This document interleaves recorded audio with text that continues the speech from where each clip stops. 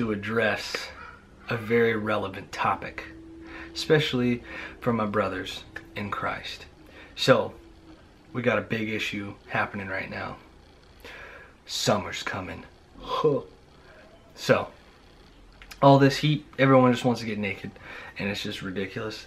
And on this purity path that I've been on for the past 2 years with some change, summer's been the most stressful time during the season, because you gotta keep your eyes on lockdown. You can relax a little bit. I've learned this past year how to relax but keep my boundaries up. I'm gonna give you guys some tips on what I do during the summer to keep myself pure and away from lustful thoughts and fantasies, and just going down that path that summer kind of triggers us to go into, because there's just a lot of people who don't want to wear clothes in 2021, and even in the COVID lockdown stuff, it's just crazy. This video is really towards men, but women can get advice from this as well, and it might help them. Staying pure in the summer, let's address it. So number one, I have seek out God's word. Ooh, cliche number one, of course, right? But there actually is a lot of weight to this. We downplay God's word and its power, and there's so many questions about how dogmatic it is, or how inerrant it is, or all these different things. But the truth is that no matter what, whatever you put into your mind is what you're going to be thinking about. It'll help correct the thoughts, help you think about things through a different scope, through a different lens, and all that. So I put down the reference scripture as Psalms 119:9. How can a young man keep his way pure?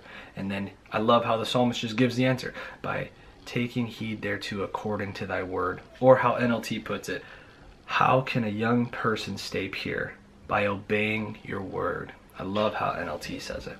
We're supposed to read God's word. He gives us even more depth. If you go through Psalms 119, this is the bait portion of the of Psalms 119, and it's really beautiful because it does give us the ways of how to meditate on God's word to keep our hearts pure.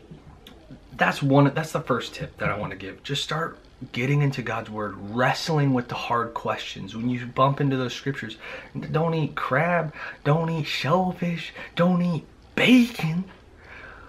What? Wrestle with it. Wrestle with it.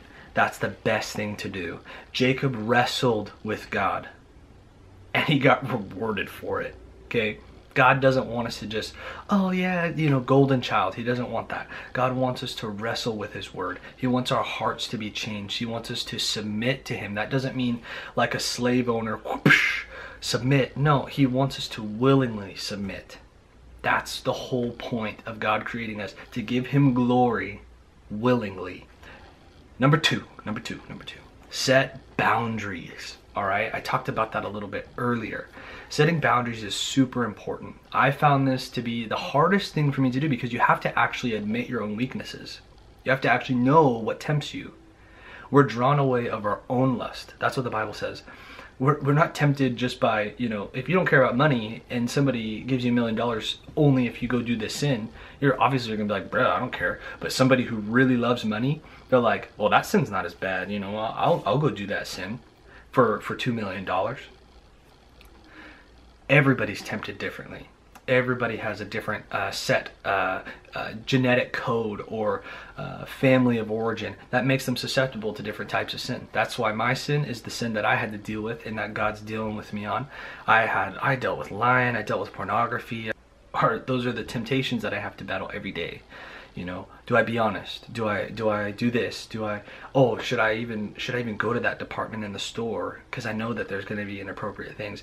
I struggle with those things. Whereas somebody who has fought the battle of purity at a young age and didn't fill their mind with pornography as a child or whatever, or as a teenager, they might not have that same battle at the same level that I have. Setting boundaries is important. And you're like, okay, but where's the scripture for that? Okay, let's get real for a second. Jesus says, so go to Matthew 18, verses 7 through 9. This is about, get context, so I'm not just saying, hey, boundaries are only in this verse, but I mean, it's pretty important. So this is Jesus telling people, you got to be like children to inherit the kingdom, right? But he also talks about, if your eye makes you sin, pluck it out. If your right hand makes you sin, cut it off. Now, I've struggled with these verses my whole life because I had a problem with pornography. This verse would go through my head when I'd be doing that act. And I'd say, and especially afterward, I would say, oh, like I was tempted to rip my eyes out. Or being dead serious. Like, very tempted to just do that. But I was like, but I've been told my whole life, that's not exactly what Jesus means. Obviously, that's not what he means, or else I would have done it because I have repented.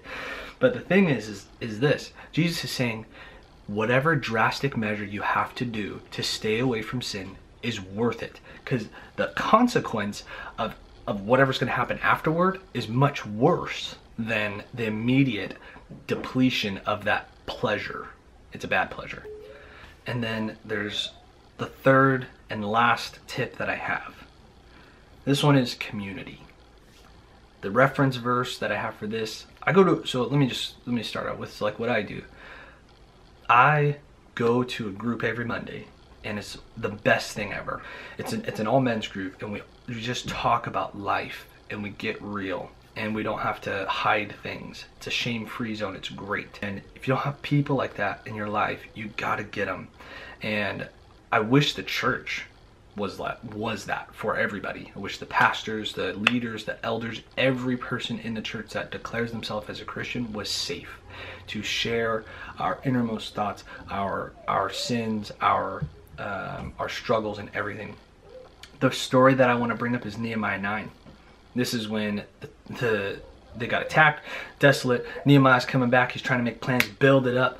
Bam! So he builds the wall, and for the first time, they read the scriptures again as a community.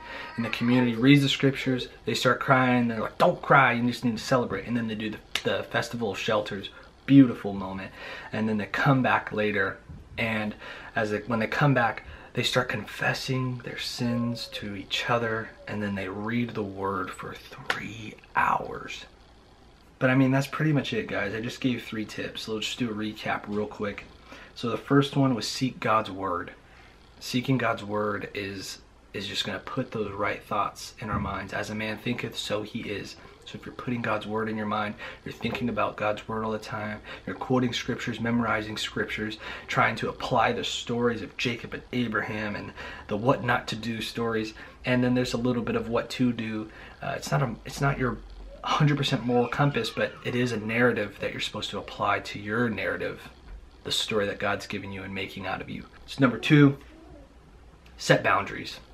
Set up things. Take away the smartphone. Get rid of the computer. Whatever your triggers are, get those things out. Get toxic people out. Get these conversations that are unhealthy out. Turn off the video. If YouTube's bad for you, delete the app. Whatever you got to do. Number 3 is community. Get that community, get people around you so that you have structure and you have accountability in your life. You have friends that know you from the inside out, not just a couple people. Get more and more and more. The more you can accumulate, the better the community will be and the richer your life will be. How does all this apply to summer, Isaac? What are you talking about? Boundaries, community. I thought you were just gonna tell me like wear sunglasses that blind you, and then you just walk around like this, and then you don't see nothing, and you're good. No, that's not the kind of advice I'm giving. I'm trying to give you some heart advice. Get your heart right. Fix the thoughts in your mind. Fix the heart and your emotions. Connect with yourself. Get people connected to you. Connect with God. Connect with God, self, and others. Those 3 things, if you get those in your life and you start connecting with God, you start connecting with yourself, understand your emotions, why you're feeling the way you're feeling, why you're doing what you're doing, why you're triggered when you're triggered, and you start putting all those 3 together, mixing your life up like that. I'm telling you, this is a remedy, not just for success, but this is a remedy for health. And so I wanted to share this with you guys. Hope this video was helpful. Please subscribe, hit the like button if you liked the video. This is my first one. I'm coming back after a long time. Thanks for watching.